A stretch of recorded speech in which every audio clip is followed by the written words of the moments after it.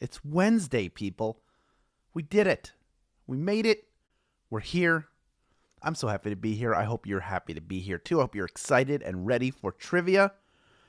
Folks, we're going to get started, and you know how it goes. We're going to get started in just under 2 minutes. I'd say just under 2 minutes is when we are going to start. Hello, Turtle Mom. Who else do we have in here? Yes, Bella Lang, it's Wednesday, my dudes. That is correct. Lassie Lisa wants me to give you an Umbrella Academy game. I have not watched Umbrella Academy yet, but I've heard wonderful things. I'm going to have to check that out. Probably. Yes, thank you, Starlight Sonatas. I have been corrected, and so I will say the game is beginning presently, not shortly. Presently, the game will begin. We are about 60 seconds away from that beginning. Oh, my chin just hit the mic. Did you hear it? Maybe you did. Oh, my goodness. Oh, my goodness. Slowpoke Sammy, 17 days until your wedding. Well, let me wish you a very happy wedding. In fact, Jennifer and I, my wife, we are celebrating our anniversary next month. Jennifer, say hello to everybody. Hello, everybody. Okay, look, she got close to the mic that time. See, it does happen. Folks, presently, we will be beginning this game. No need to be nervous, Otis the King. We're going to have a good time. It's just some harmless trivia. Happy birthday to Dank John. And I am ready to rumble. Caramel, whatever your last name was, you went by too fast. Sometimes the comments go quickly. That means there are a lot of you in here already, almost 21,000 of you. So nothing I can do about that. I can't go back. We can only go forward. We got Kimmy celebrating her anniversary October 5th. Happy upcoming anniversary to you. But for now, it's game time. The beginning of the week is behind you, and the weekend is quickly approaching, which means it's time for the Wednesday edition of Swagbucks Live. That's the mobile game show where you win money from the comfort of your phone. It's me again, Hal, the producer of this show, also filling in on every other role, including grand prize presenter. There it is. That's $1,000. That's our grand prize, and everyone who can correctly answer these 10 multiple-choice trivia questions about various topics will split it. Now, even if you don't get a piece of that grand prize, don't fret, because after Q1, you will get one bonus SB for any question you get right. Remember, though, you do have to claim those SB at the end of the game to keep them. There's a little button that comes up that says claim your bonus SB. You click that, they get added to your account. That's how easy it is. It's even easier, though, if you are a grand prize winner today, because the bonus SB you earn throughout the game are automatically added to your share of the grand prize. And US players, you may have seen it in the push notification, but I do have a 5SB code for you later in the game, so stay tuned for the details. Now, I prefer a comments-free environment to bring you this game, so let's get them out of the way right now. Just press that button. Let's proceed to your warm-up. Here is question number 1. Velveeta is a type of cheese, soft drink, or paper. What is Velveeta?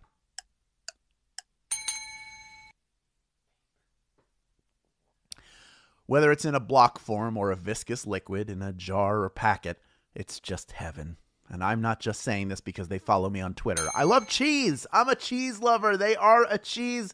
Shout out to Velveeta. 97% of you getting that one right. I have many boxes of shells and cheese ready to go. Such a fun, delicious either meal or side. You can dress it up, dress it down any way you want. But Velveeta, one of the wonders of modern technology. All right, folks. I think we're about ready to move on. Let's get to question number 2. It's worth one bonus SB if you get it right. Here it is. What superhero's alter ego works as a reporter for the Daily Planet? Is it Batman, Superman, or Wonder Woman? Which one has an alter ego that works as a reporter? It's the perfect alias for a superhero because you find out about big disasters and problems first. Clark Kent's reporting facilitates his work as Superman. Superman is the answer, living and working in Metropolis, but saving lives the world round. 96% of you getting that one right. Of course, Batman's alter ego is billionaire Bruce Wayne. He's the head of Wayne Industries. And Wonder Woman is Diana Prince, who generally works at museums, works in history because, she's lived through most of it. But folks, we are ready to move on. I've got a bonus SB if you can correctly answer question number 3. Here it is. What is the official London residence of the UK's royal family? Is it Versailles, Buckingham Palace, or the Kremlin? Where do those royals live?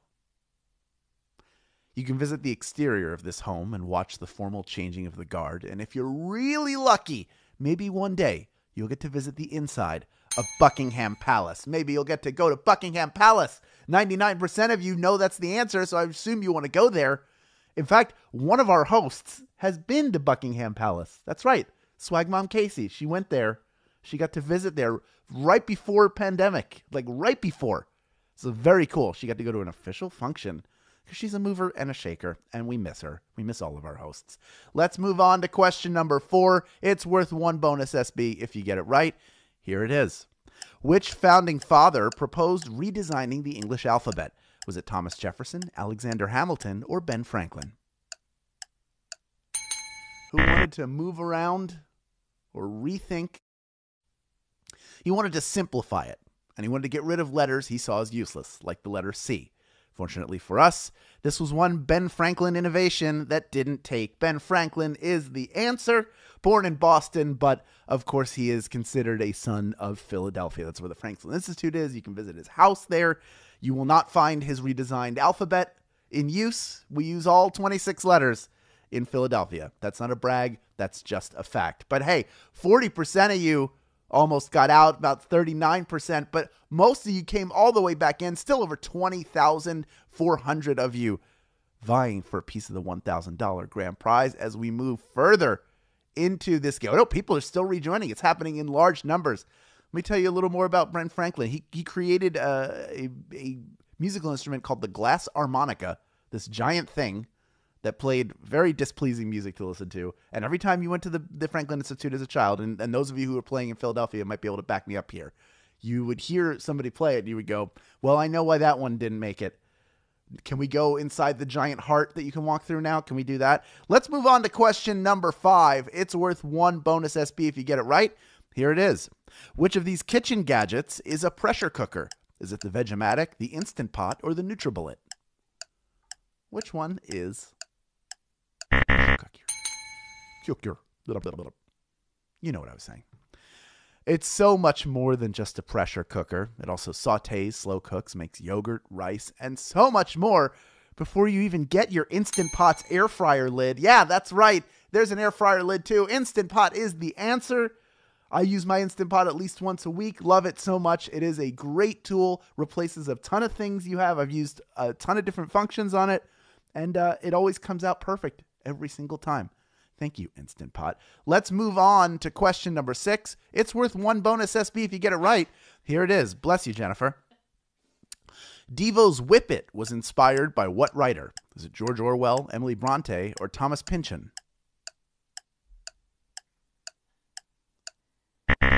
Who inspired Devo to write Whip It? Literature and authors inspiring songwriters is nothing new. When Mark Mothersbaugh and Gerald Casale were writing Whip It, they were inspired by Thomas Pynchon. Thomas Pynchon is the answer. Who knows how many of those names I mispronounced, but 56% of you got it anyway. Well done. But that means a little under half of you have been eliminated. I don't like to see that, but we're getting deeper into the week. The games are getting a little harder, but you're using your free rejoins. And those of you who keep asking, when am I going to get more free rejoins? Very, very soon. In fact, I would tune into tomorrow's Facebook Live broadcast if I were you. You get a little bit more information there. But for now, let's move on to question number 7. It's worth 1 bonus SB. Here it is. Under Pressure was a duet between Freddie Mercury and who? Was it Mick Jagger, David Bowie, or Paul McCartney? Who was the other half of Under Pressure? 2 great, unique voices in rock music came together for this instant classic, featuring the power and bombast of Freddie Mercury and the haunting control of David Bowie.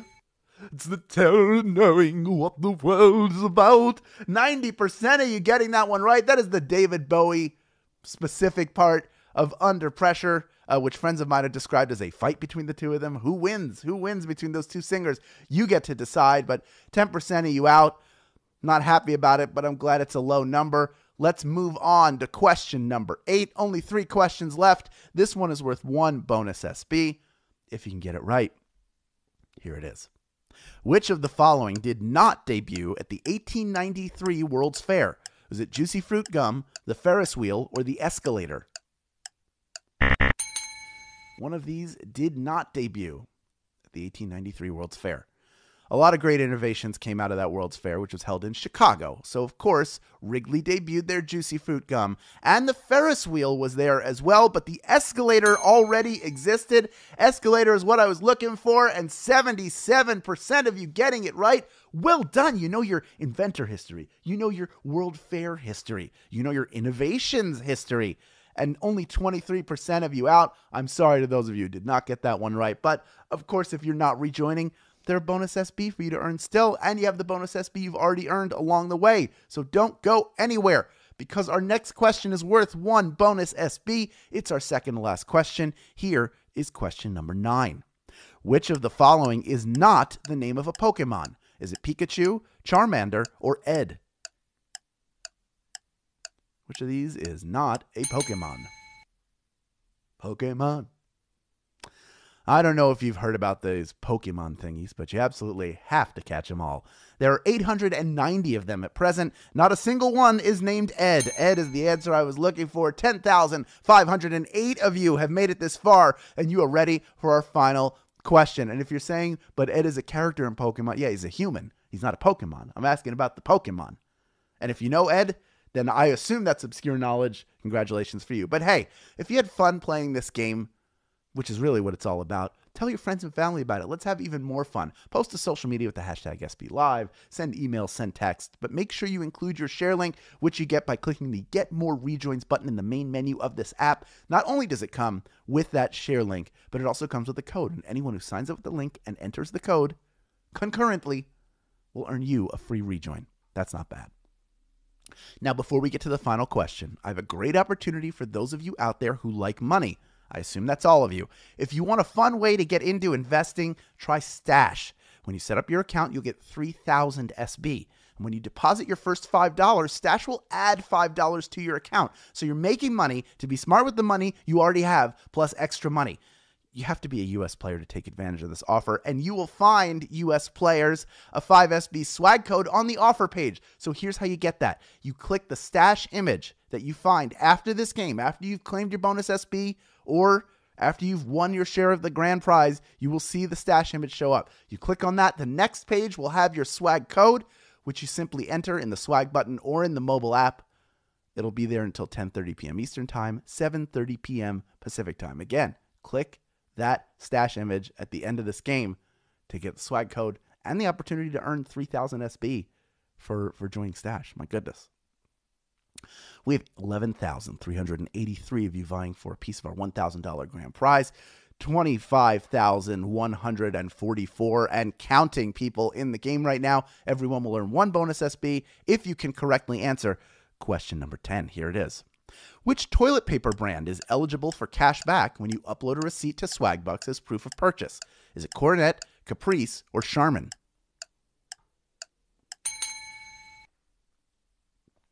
Which toilet paper brand am I talking about? They're my favorite toilet paper brand, partially because of how soft it is and partially because they use bears to advertising it.